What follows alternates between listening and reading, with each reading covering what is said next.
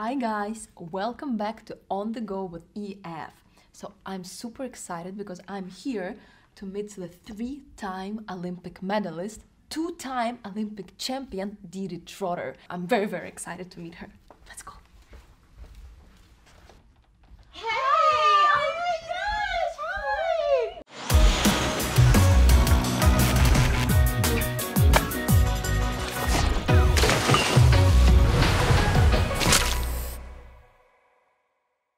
Nice to meet you! Nice to meet you too. How are you? Come on in. I'm great, thank you. How are you doing? How are we Good. getting over here? Good. Awesome. Have a seat. Thank What's you. up? At 2016, after the Olympic trials, I retired from the sport after 13 long years. Oh wow. Yes, I've been running in circles, literally, for a very long time. EF came to me. They were looking for an Olympics ambassador.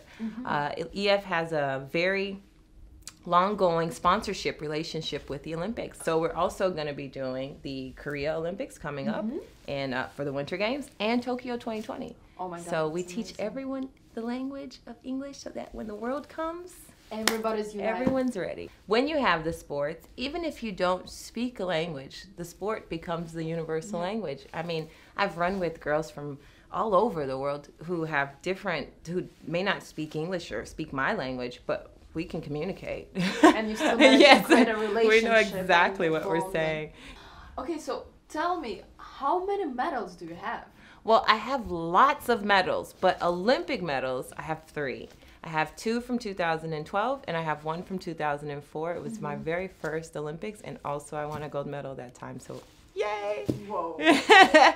They're really heavy. Yeah, and here's my very first gold medal I won in 2004 at the Athens Olympics, where the Olympics very first began, and That must have been quite a historic moment. it was.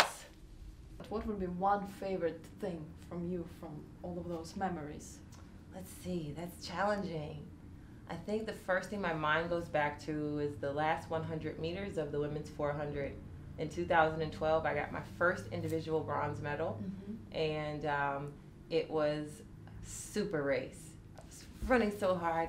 The last 100 meters, I take off down the home stretch. I get into the lead, the gold medal position. We fight for it all the way to the finish line, and we lean at the line, and Sonia Richards-Ross gets first place from the U.S., Christina Rogu from Great Britain gets second, and I get third, and it was all by a hair. It was just an amazing race. Oh my God. So spectacular. And it was more so the journey that made that race more exceptional to me. I literally had many people telling me over the course of 4 years that I should retire. I had a knee injury that caused to have me a surgery, and that surgery devastated my career for 3 years. It wasn't until the 4th year in 2012 that I was able to make that comeback. And when I did, people didn't believe it. They're like, man, for 3 years she lost every single race that she stepped on the track to run, and she should have retired many years ago. And then you take the medals to prove all of them wrong. There you go. 2 medals when nobody thought I would be there. Can you please, I'm very excited to meet you, and I would love to hear more about Olympic Games, and to me it's just, it's a completely different experience. It's a really world experience. Like when you get to the Olympic Games, you start to see and have an experience with people that maybe you never thought you would meet. I mean, so many people from different cultures and different walks of life and different languages all come together in this one area. For the most part, we all communicate mostly during dining time. So we get ready to eat, and then everyone comes to the dining hall from everywhere. I mean, I've had dinner and lunch with Brazil and in Puerto Rico, and I've had all in the same place, but I'm in different places. It's so amazing. Lunch with Jamaica and dinner again with Peru. It's just such an amazing experience. And when I'm in the Olympic Games, the stadium is one thing I think of. It's so many people, they're screaming and yelling. If you close your eyes, can you take yourself back to that? Can you feel that? Well, when I was in the time, it wasn't so emotional. It was action, it was adrenaline, it was intensity. But once I'm out of that experience and I relive it through my story and through my motivational sharing, I always cry. Every speech, I haven't made it through one single speech, and I've given over 50. Well, And it's something that's very dear to you. Yes. That's natural. It's very That's very true. Yes, I've been traveling. I've been Yes, everywhere. I've heard. That must be very, very hectic for you. It is. It's been quite a whirlwind. No kidding, right? I've been everywhere from Shanghai to Bilbao in Spain. Oh, wow. To, I mean, just about almost every place I can think of, I've almost been, except for Sydney. I need to get out there. Okay, that's the next thing. But have you slept for more than one night in the same place? Sometimes I think.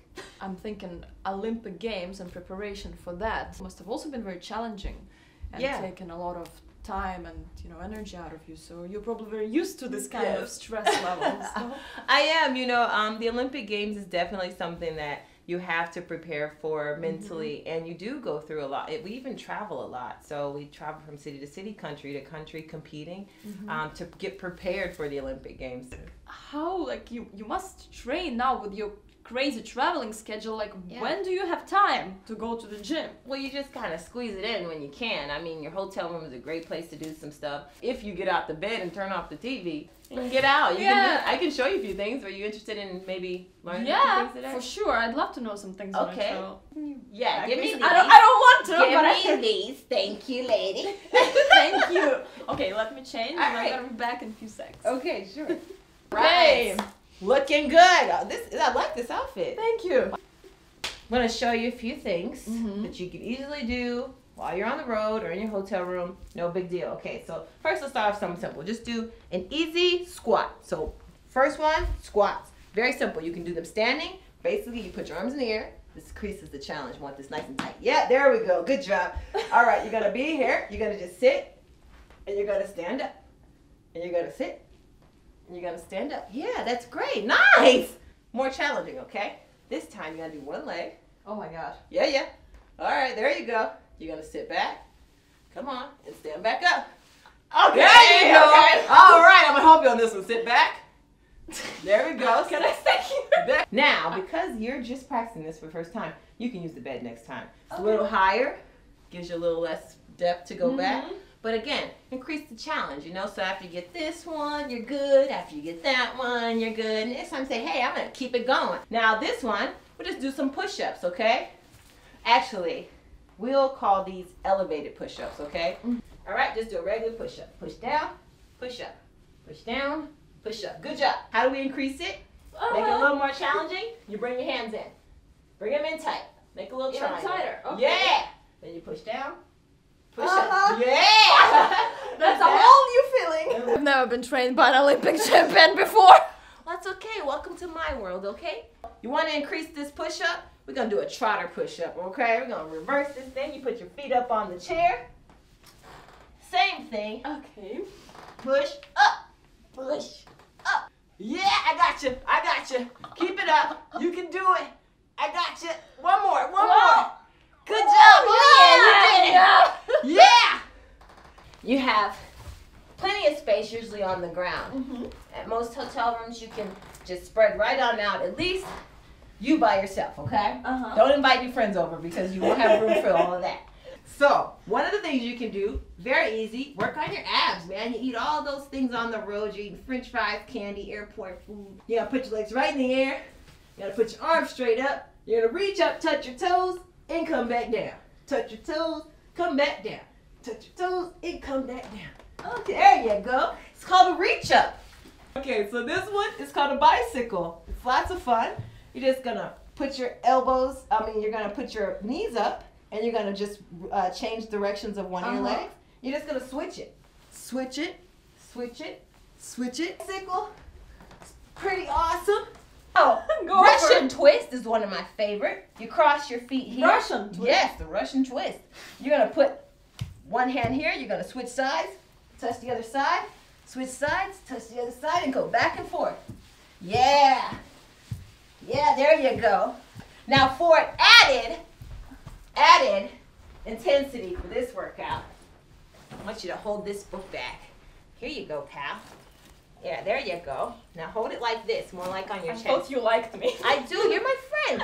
I'm going to use this pillow because I've been in shape for a long time, okay? You don't want to switch?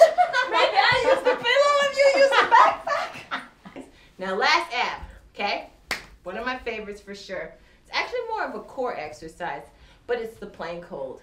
Uh-huh, All right. the plank. Hold it, hold it, hold it. Does it look good? It looks good. Okay. Really just like, I travel with one of these. So it's like a little flexi band. It's super light. You don't even, I mean, and there's so many different variations. If just something that creates resistance, easy thing to keep in your bag. Yes, there you go. Work these little arms. There we go. So you get them nice and tight. There you go. Then you can pull it to the back. Same thing. Uh-oh. I'm a little stronger than I look. Thank you. You did awesome. I didn't break you, did I? Almost, no. Okay. You are the honorary Olympian for the day. Not only do you get to wear one, you get to wear two. Awesome. And what the heck? You might as well just try on all three. It's not every day you get to train with Trotter. No, these look great on you. Guys, I have a question for you now. When you travel, do you work out, exercise? What do you do, or you just sit on the couch all day? If you do train, comment below how and what is that you do, and the winner with the best comment is gonna get this awesome prize. Just so you guys feel even more inspired. Autographed by DeeDee Trotter. Guys, thank you so much for watching. This was really awesome. I really enjoyed it.